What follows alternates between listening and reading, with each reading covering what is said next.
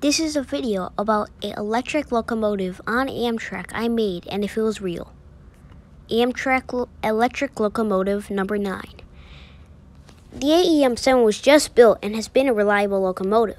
Amtrak wanted a new locomotive based after the AEM-7 as reliable.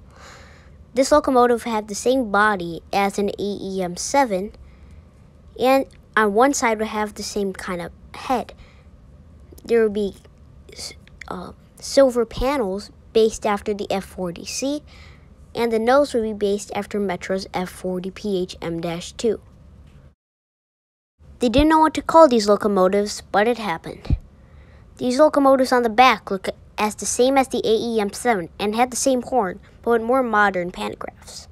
This came equipped with a Nathan K5LA air horn that sounded like the ACS-64 used on Amtrak service, and the Amtrak Acela Express. Here's a few samples of how these horns sounded.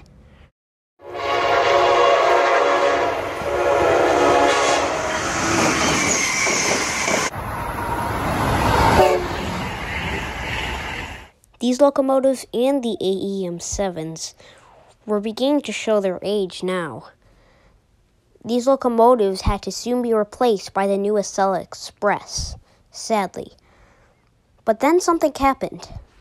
They brought the locomotives back to be used on its 50th anniversary and painted them into a new scheme.